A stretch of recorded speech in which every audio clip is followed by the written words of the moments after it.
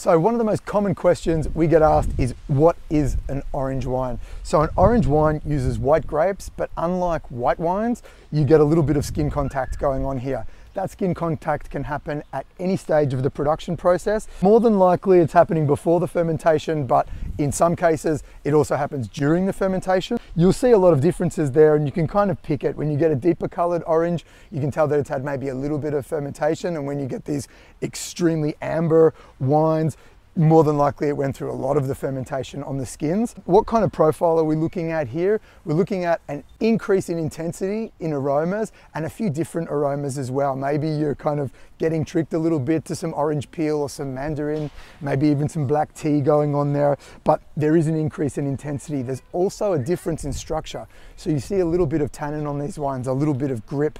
One super benefit of orange wines is that they stand up to foods that a lot of white wines cannot. So anything spicy, something Asian, something Indian even, is the perfect combo for. If you're experienced in this category, there's always some amazing stuff to find and discover.